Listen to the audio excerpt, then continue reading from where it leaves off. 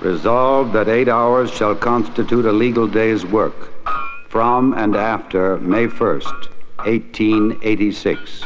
The Union is behind us, we shall not be moved.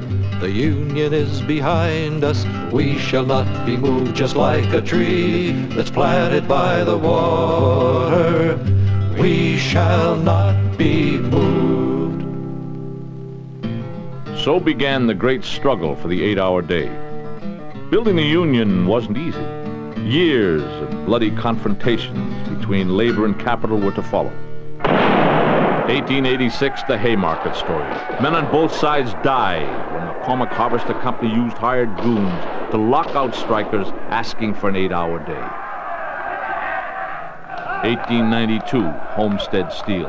Henry C. Frick cuts pay rates in his mills. Steel workers strike. Pinkertons are brought in. Workers and strikebreakers killed. The strike is broken. 1894, Chicago.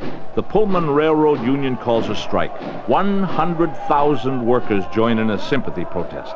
Federal troops retaliate. Workers starved into submission.